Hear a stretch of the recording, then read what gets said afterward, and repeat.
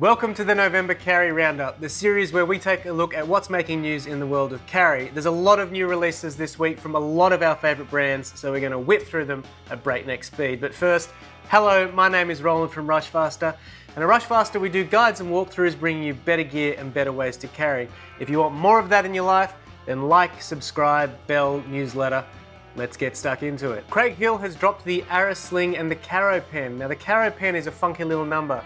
The cap doubles as a loop that can slide onto your keyring, so you'll always be equipped with a pen whether you need to write down somebody's phone number or you come up with a brilliant business idea. It doesn't matter if your phone's dead, it's ready to go whenever you are. The pen comes in brass, stainless steel and black PVD coated stainless steel. Of the Arris Sling, Craig Hill says that it's small enough to limit your carry options, so no more laptop, but generously proportioned enough that you can take the things that you need, so hello water bottle. It's made from nylon with rubberized mesh handling, it's water resistant and has an interior zippered pouch and an exterior zippered pocket. The Arris Sling comes in black, goldenrod, which is the best color name that I've ever heard, as well as moss. Bellroy have had a huge month of new releases and restocks, as well as the long-awaited Apex note sleeve.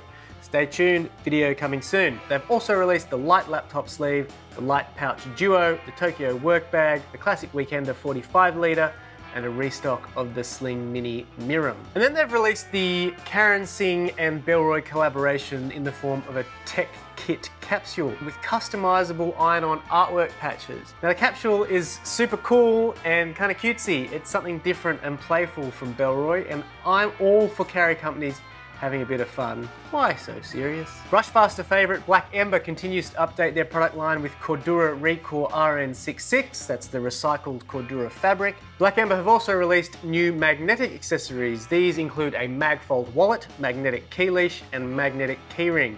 It's great to see Black Ember building out its ecosystem of accessories that are all compatible with each other. Sustainable sunglasses company Sunski is rolling out a new product line starting with sling bags. The Type 1 Fun Sling is sustainably made with recycled polyester. Now this raw material is given colour pigment before it's melted and spun into fibres, which means that there's no water wasted or nasty chemicals needed. The bag is adjustable in length, equipped with zippered pockets to carry everything that you need, and is currently available in 3 colours, yellow, sage and sand.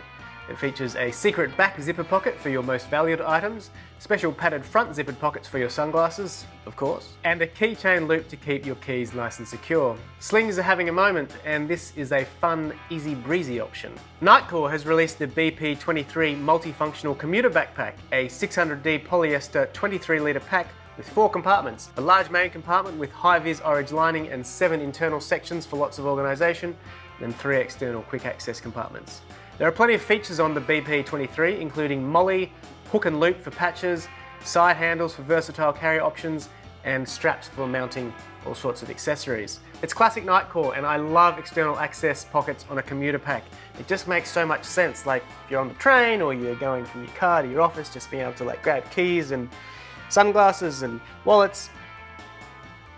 It's what you need. Alright, high-performance travel equipment manufacturer from Boulder, Colorado, Matador, have released the new Beast 28 Helium. It's a special edition ultralight version of the brand's award-winning Beast 28 ultralight technical backpack. It's only 22 ounces, which, if I just quickly convert that for people that don't use ounces, it's only 623 grams. Anyway, the Beast 28 Helium is one of the lightest frame packs on the market, shaving weight from the Beast 28's original design while still offering durable and agile frame engineering for technical outdoor pursuits. It's constructed from a 70D ultra-high molecular weight polyurethane with reinforced nylon ripstop. Now this is a fabric with a strength to weight ratio that is many times greater than steel, so it's strong stuff.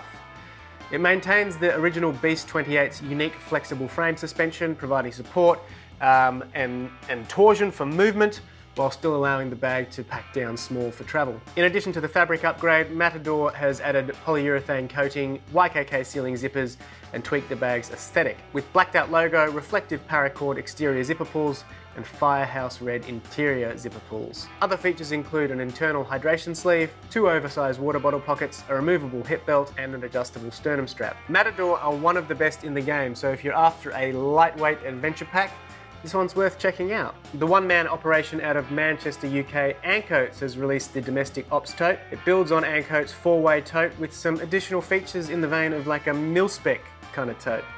Still a very clean design language.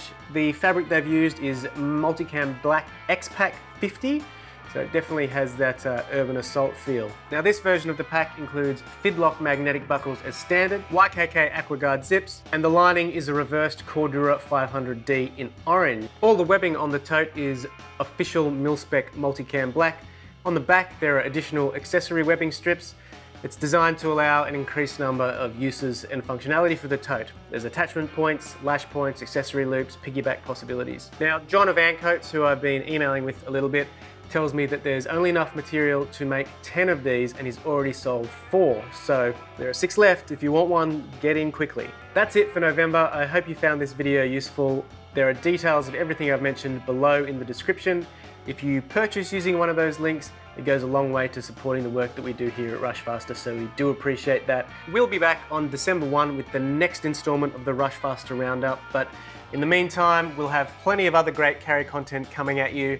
If you're in the mood for some now, you can head over to our page and check out all the videos that myself, Zach, and Theo have been pumping out recently. There's some good ones there. Until the next one, I have been Roland from Rushfaster, and this has been the November Carry Roundup. Take care.